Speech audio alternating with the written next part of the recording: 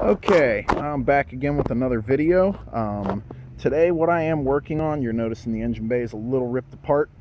This is the stock throttle body unit from my Saturn 1.9 liter.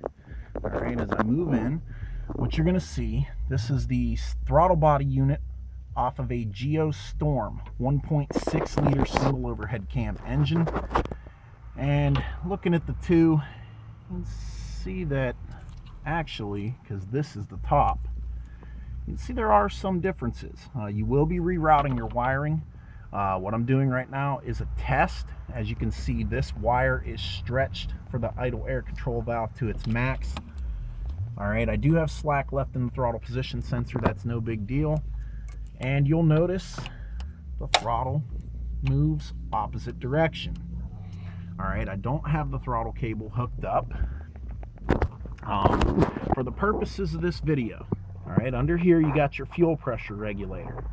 Alright, the fuel pressure regulator operates through this little hole, which is, as you can see, behind the throttle body. That is a full manifold vacuum signal.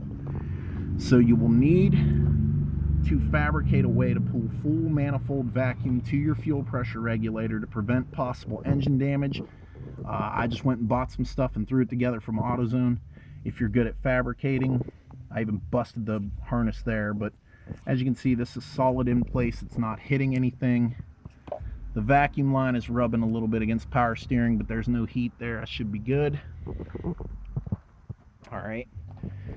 Under here, you'll see I have the evap and the EGR from the old throttle body plugged off. Like I said, I am doing a test. The purge solenoid is back under the intake manifold where you can't see it. It will need to be routed into one of these ports, as it is a ported vacuum signal indicated by one of these upper two holes. One of these was for the EGR on 91 to 94 Saturns. 95 and up uses only one of these two for the evap system. Evap system only engages during cruise speeds. It is not engaged during idle, and it is not engaged during acceleration. So let's see what we got. Let's see if we get any check engine codes.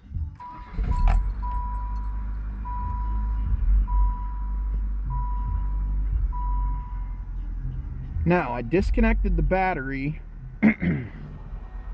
when I did this to clear all the codes and the parameters for the idle mixture.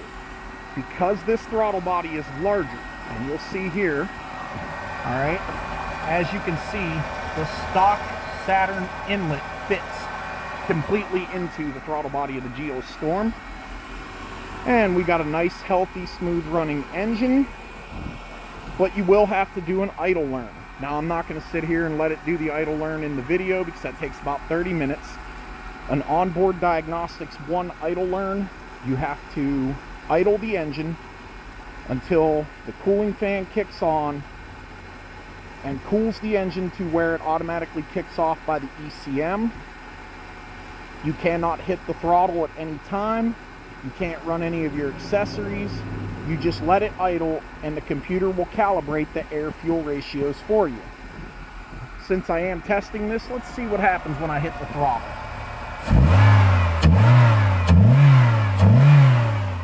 Okay, and as you can see, I am now making enough low RPM torque out of this thing that I can actually rock the car in the driveway in park. Thanks for watching. If you have any questions, drop a comment.